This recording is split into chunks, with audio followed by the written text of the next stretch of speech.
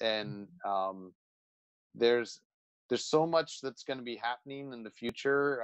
It's almost unimaginable, like as far as with artificial intelligence and robotics and but I think no matter what, you know, if we were to go 20 years in the future and in my ideal world, I think that it's still gonna go.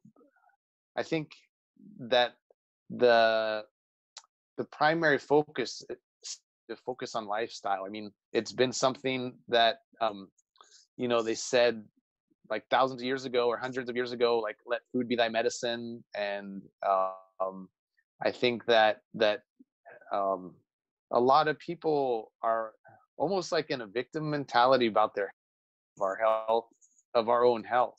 Like we're in charge of our health, and I think that in the future, with our information age, I'm hoping that everyone is educated very well about how their body works and how their, you know, you know, the cause and effect of certain diets and the importance of exercise, the importance of meditation, um, the importance of good sleep. I mean, these are all things that, I mean, just personally, you know, I didn't really learn that much about school, and I feel like I'm constantly learning about it. And I feel if 20 years from now, with all the technology that we have to learn, I mean, it's so easy to learn nowadays that if if our children are taught at an early age how to live a healthy lifestyle. I mean,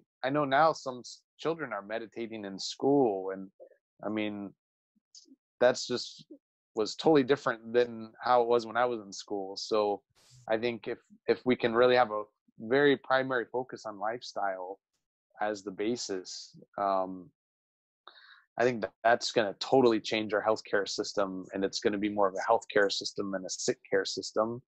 I mean, I think there will always be a need for doctors, and there will still be heart attacks, and there'll still be car accidents and things. And I think that the other interesting thing coming up, within 20 years for sure, is going to be stem cell treatments. And I I think with AI and robotics, it's going to be a pretty wild future in the next 20 years. But I just feel where we are right now, it's a sick care system and not a healthcare system. And yeah, if I could wave my wand and be 20 years in the future, I think we could do a lot better. Hmm. That's awesome, man.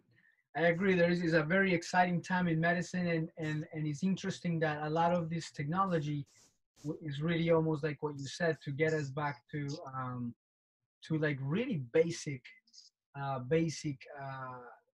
to the basics. It's interesting.